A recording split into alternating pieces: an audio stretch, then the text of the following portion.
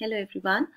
I'm going to share with you some conclusion regarding the limit of this kind, where you see a rational expression and the point of limit discussion is 0 0, and you will observe that when you put the 0 0 value you get a 0 by 0 form, and it's a function not defined at that point. In this case, what will be the limit of such expressions? There is always some doubt that whether limit exists or not. So there are some observation which with the help of those observation at least you will get a clue that whether limit exists or not. The first one is if you observe that the expression in the numerator degree is less than the expression in the denominator. Means either you find out the directly from the question the degree is less than or it is no, equal to, or there might be some path which you substitute and then get a equal to or less than. Both way you can find out this conclusion. In that case you can directly assume that limit will always does not exist.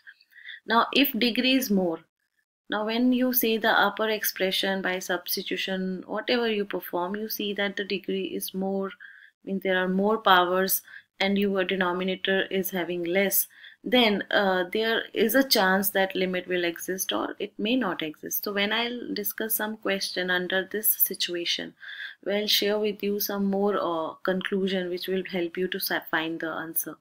Let's see some example one by one. If you see in my first example, here I have taken limit of x upon x square plus y square. Now see what happened. Here it is of degree 1 and x square plus y square degree 2. So here degree is less than the denominator. So if I, and you see the point is 0 0. So I got a clue. What clue I got? I can get a clue that in my this current question limit will does not exist. How? Let's see how I can with so surety I am saying you people that limit does not exist. Why? Because when you for that now you have to substitute a path, since the x square plus y square is there, so I'm going to fix something.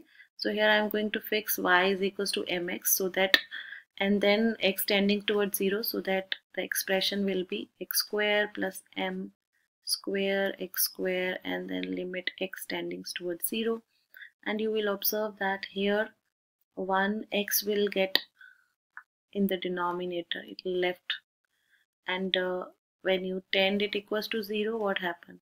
There is x upon 1 plus m square, and when you say x tending towards 0, this will tend towards infinity. So limit is not finite.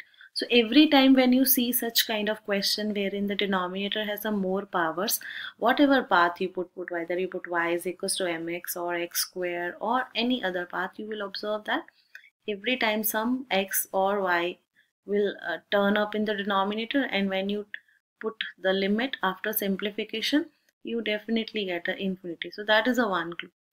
Number one, you see here in second question what I have taken x minus y whole square upon x square plus y square. When you see the upper expression, the degree is 2. When you see the lower expression, degree is also 2. So here the degree is same. So when degree is same, again I have given you that clue that limit will not exist. So I am with surety tell you that limit does not exist. Now how I can say limit does not exist? I'm also sharing with you the procedure, but if you only have to find out that whether it will exist or not, so with this kind of observation or this kind of some conclusion are enough to get the answer. So here I'll put y is equals to mx, because if you want to put y is equals to mx, it will be x square and add and you get some kind of expression. Simplification will happen. So limit x minus mx, this will be square, and x square plus x square m square, x tending towards 0. X square will get common out of it, and here x square also common out of that in the denominator expression, and x square will get cancelled. When you put the limit you get a 1 minus m whole square, 1 plus m square, which is m dependent limit, so path dependent limit, not unique.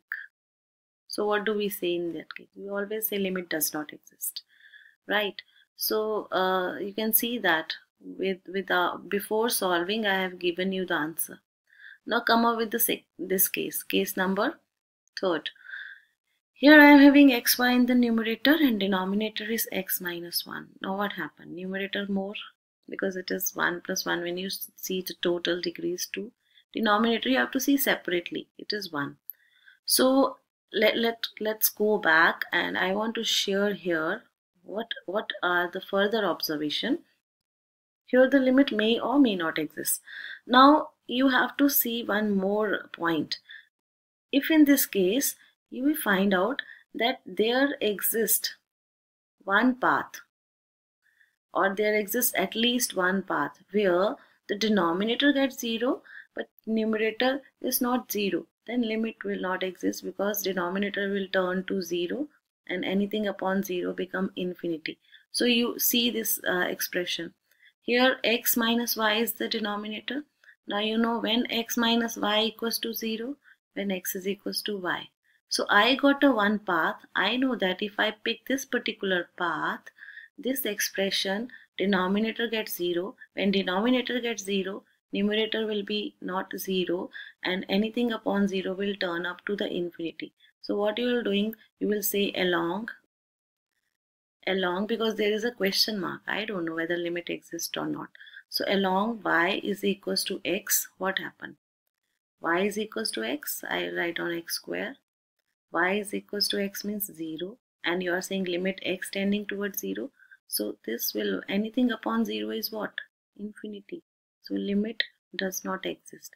So whenever a power of the numerator is more, sometimes question will give you the answer, sometimes it will not give you the answer. Sometimes limit does not exist and sometimes limit exists. You can see this question, fifth question. What happened here? Not fifth, this is the fourth question, right? Question number 4. So what happened here? X square, y square, that is degree 4. X cube, y cube, degree 3. This is more. When it is more, then I have a question in my mind. What is the question? Limit may exist, limit may not exist. So next step is that you have to find out what happened in the denominator. Is there any path which can make only denominator 0? When you see x cube plus y cube, and you know x cube plus y cube is 0 when you are putting y is equals to minus x. Now when y is equals to minus x, I got a path. Along y is equals to minus x, what happened? You can put limit x square, you can put minus x square, and you can put here x cube, you can put here plus minus x cube. So what happened? This will be x4, this will be x cube minus x cube. What is x cube minus x cube? X cube minus x cube is 0. So what happened? Again the previous kind of situation arises here. I am having anything upon 0. So what do you say? Tending towards infinity, not finite. Finite means limit does not exist. That is the case, right? So you are observing that in my both cases I got that limit does not exist, though the numerator is more. Now let's see the example number 5th. The 5th question. Example number 5th, here is a xy, x minus y. If you rewrite it, what happened? This will be x square times y minus this will be x y square, and you are having x square plus y square. Then you are finding limit when x tending towards 0, y tending towards 0. Now when I see the degree of this expression is 3. Degree of this expression is 2. 3 is more. Numerator is more. Question mark. May or may not exist. Now what you will do, you have to find out whether this x square y square will get 0. I know that in the previous cases what happened. The denominator was x minus y. I know when x is equals to y along this straight line, this will get 0. Here x cube plus y cube, I know that it will get 0 when x is equals to y is equals to minus x you can take, or y is equals to x is equals to minus y you can take. So in that case, I got a clearly one path which will turn up with the infinity output and tending towards the infinity. So limit does not exist is achieved. Now in this case, I know that x square plus y square will only get 0 when x is 0, y is 0. There is only one point when it turn up to be 0. There is no other path around origin where it can get 0. So I have gotten an idea. That's why I have written here. I want you people to, these are some observation based, and every time these observation work. Like if you see no such situation arises, then limit will exist in case 2. If you don't find that denominator is getting 0, so limit will exist. Here I know limit exists. So I am giving you a answer that limit exists.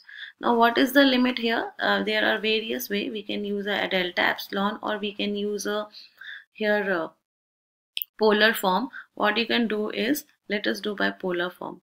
Put x is equals to r cos theta, put y is equals to r sin theta, and x square plus y square is equals to r square. Means whenever you see, even the previous question which I solved with you people about y is equals to mx at origin, if you see the denominator x square plus y square, you can make use of this polar form substitution, because with the help of polar form your limit will talk about r tending towards 0.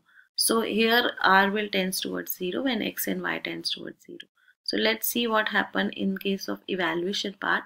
Here I'll say r tending towards 0 divided by x square plus y square is r square. Let me put here, when you simplify, what do you get?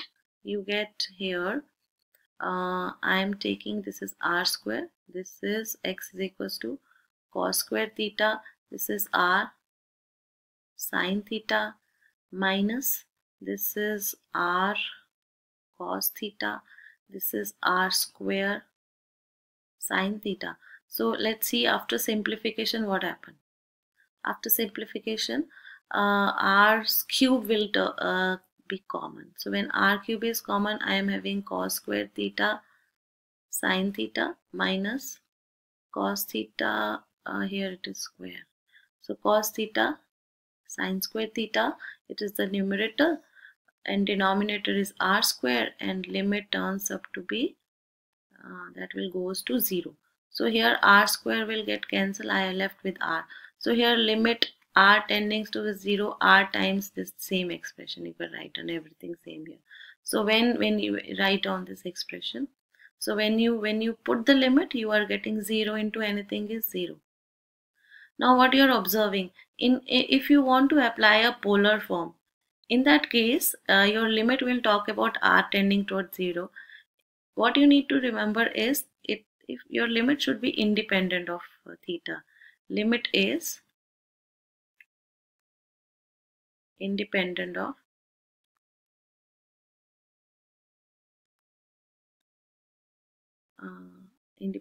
theta, so limit exists and is equals to this value. This is the limit here. Limit is 0. So in this case, you have seen that in all my questions, here the first two questions we have seen that the degree are more in the denominator or equal to the numerator, and denominator that limit does not exist. But when numerator has a more power, then sometimes it is acting as a limit existence, sometimes does not exist. So I think if you have understood this one clue, that you have to focus in particularly this last case, you have to focus over the denominator. If you have to figure out, means figure out that path where denominator gets 0, only denominator. So if you can figure out, easily question can be done. Like remember that there is a one more observation. Whenever denominator is sum of positive square, when you have a denominator, there is a sum and there is a positive power. Okay? Positive power summation sign, you definitely get that there should not be getting 0. But if you have an odd power, or a sum of odd power, or a difference of odd power, or a difference of even power, in all such cases you will get a path where it gets 0. So these are some clues. I think you would have understood that. Thank you.